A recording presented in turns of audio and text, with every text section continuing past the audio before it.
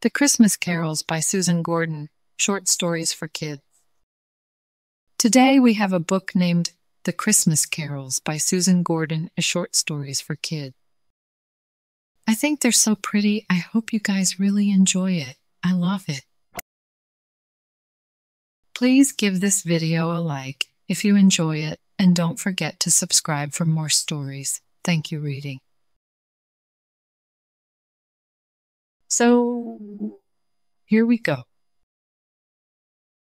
There was much excitement in the garden. In just a few days, the garden birds would start their choir practice and decide on the Christmas carols. You really knew that Christmas was approaching when plans for the choir were happening. The music teacher and the conductor were busy at choir practice, and there was a queue for extra tuition. The soloist, the lovely Chloe Robin, had suddenly lost her voice. Her songs were just whispers and so hard to hear. As you can imagine, the garden birds were very concerned. Without the soloist, they couldn't have the concert, and all the signs of chaos were starting to appear.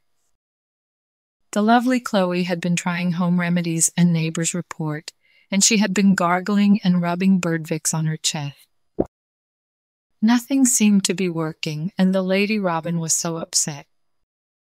Her audience, birds from the nearby gardens, were so unhappy realizing that their Christmas tree could be ruined.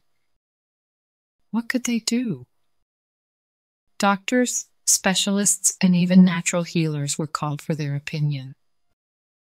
All they could put the lovely Robin's throat problems was stress. This is a serious diagnosis for robins and takes weeks or even months to overcome. This would be too late for the carols. The only solution seemed to be to bring on the understudy. Little Polly Robin had always hoped and prayed for a chance to show her singing talent. Always the first to appear at dawn chorus, worked hard at perfecting her song. All the time Polly hoped and prayed that her chance to sing solo would happen. Now the chance was here at last. Bursting with pride, little Polly was so keen to show what she could do. Then her moment approached. The choirmaster and the conductor invited Polly to sing. When they heard her voice, they couldn't believe their ears. The notes were wonderful. They agreed on the spot that Polly should have the solo spot and lead the carols. Chloe Robin was still finding it hard to sing. The doctors ordered nest rest and to avoid any excitement.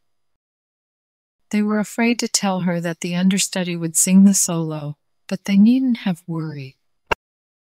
Chloe was pleased that the carols wouldn't be spoiled. She listened to Polly's solo at rehearsals. Her voice was enchanting, and Chloe beamed with happiness. Maybe next Christmas they could sing a duet.